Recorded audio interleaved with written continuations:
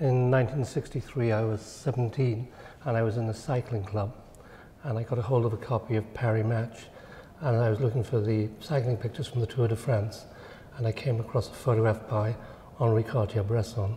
The photograph was Boy with Two Bottles of Wine, Rue de Muffard, 1954, and this photograph stopped me in my tracks. For some reason, and I couldn't have told you why, I didn't think it was a snapshot, and I certainly didn't know what it was. But I thought about it a lot.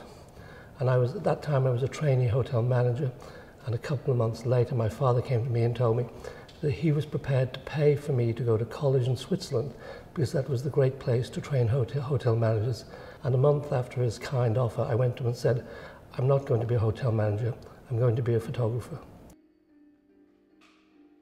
I became a freelance photographer, and I then worked for various people. I was well known as an assistant.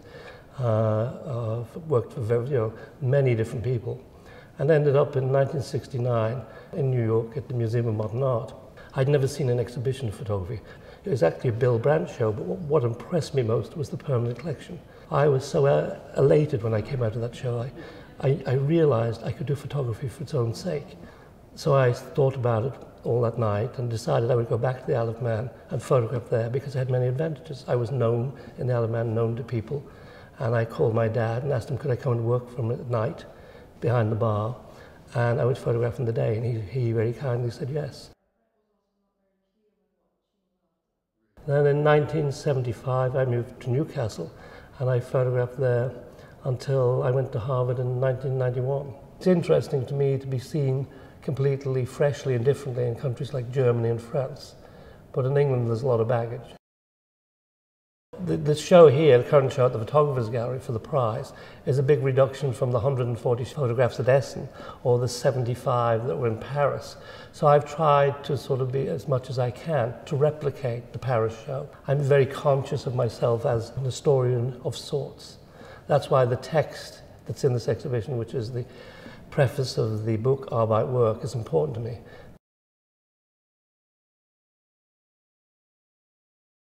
When I take a picture, I know one thing, that the image I've taken is consigned to the past. I can't bring it back into the future. It was then. It belongs in the past. And when I was photographing in Newcastle, I knew this was going to change. I had no idea that it was going to change as quickly as it did. But you knew it wasn't going to last. That's why I felt it was also important to be there, to be photographed. But I couldn't have told you the area was going to be devastated in the way that it was. That I didn't know. You just felt that you might have been at the end of something, not that something was going to be ended so violently, and also replaced with nothing. And that was what you couldn't have foreseen.